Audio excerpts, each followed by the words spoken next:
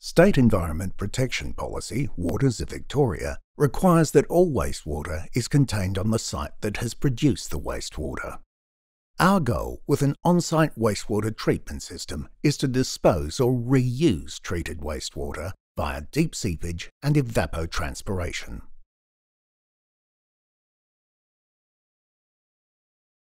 The method of disposal or reuse will depend primarily on the volume of wastewater, rainfall, the risk to surrounding properties and watercourses, and of course the surface and subsurface conditions.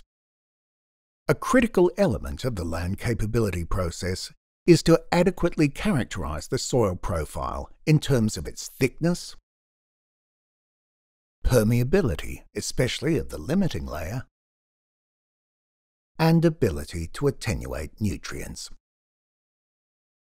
This characterization needs to be determined in detail by boreholes or excavations to a depth of 2 meters or refusal.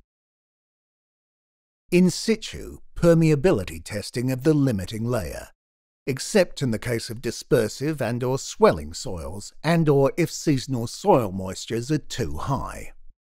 And laboratory testing to quantify soil reaction trend, electrical conductivity, swell potential, colloid stability, and amelioration requirements.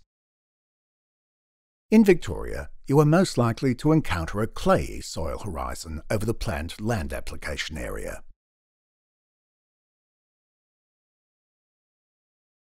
This is the limiting layer, which requires detailed characterization.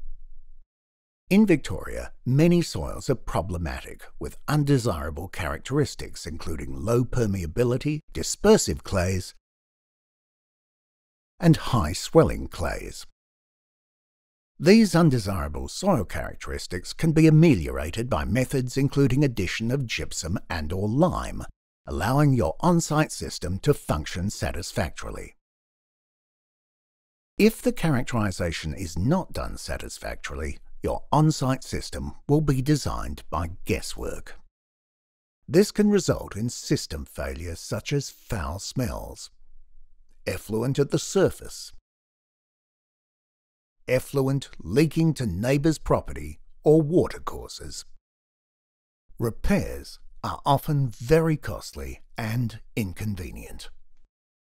We recommend that you choose a highly qualified and experienced team for your land capability assessment and on-site wastewater treatment design.